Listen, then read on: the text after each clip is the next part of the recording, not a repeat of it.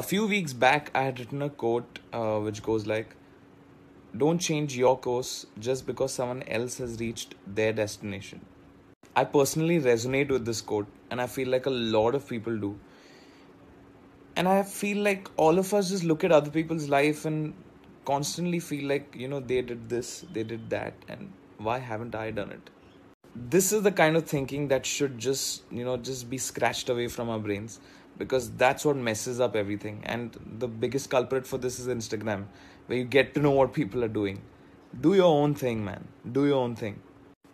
Just a request to all the people out there, focus on your journey. This is the only life you've got. This is your journey, and everything will come at the right time. Just believe in it and work hard. That's about it. And that was Baba AM. I'm done for the day. But I really felt like I needed to say this. So hope you have an amazing evening. Lots of love.